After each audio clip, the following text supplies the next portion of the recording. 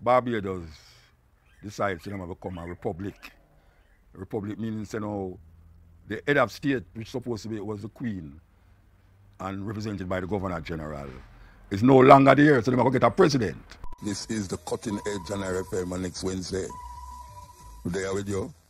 So we are continuing our journey, We're going to make them sidetrack from the aim and objective, where we stand for and where we there for, and where this program I deal with. Recently, me hear him kind of recant on evil, terrible things by saying that when people start saying, yeah, Jamaica should have been a republic, him start to say, that is of no significance to not know. See, right now, where him care of now is building the economy and all them same there. Getting rid of the monarchy would not make any difference. Now, symbols, this is symbols. White people know how to use symbols to maintain their presence in a former colonial countries. What we mean by that? Statues, names of places, people and things represent the people them who put the statue there, who name the place there. And so even if they're not present physically, it is something that goes through history to remind you that this is what was and this could be what should be. Now we are looking at signs on the road.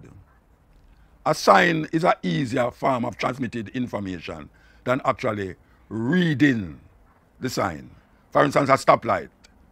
A stoplight don't tell you say stop, get ready, go. Them use colors.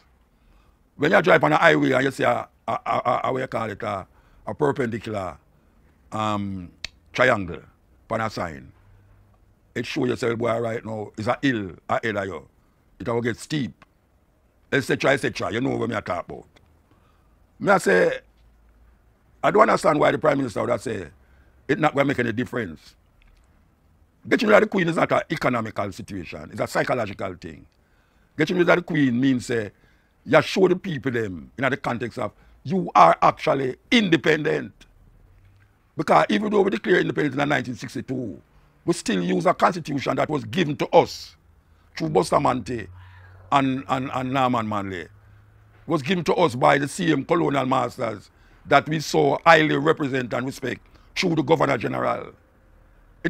Symbols have nothing to do with economics and how far your economics will go if you don't get rid of the Queen. It's a psychological thing. It's a thing for show the people them say, watch out. You represent yourself. It's not John Tam versus the crown. It is John Tam versus the people. Like in America. When you go in a court, you say John Tam versus the people. The people is represented as the state.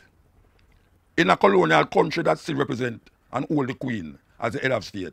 It is talking about how you're going to see law and order through the eyes of the colonial masters. Who is them for come tell we about order? When it's them put we in a position where we know that we have to struggle and a fight. That we can have some bossy slave. We come tell we now say, getting rid of the Queen is of no significance to anything.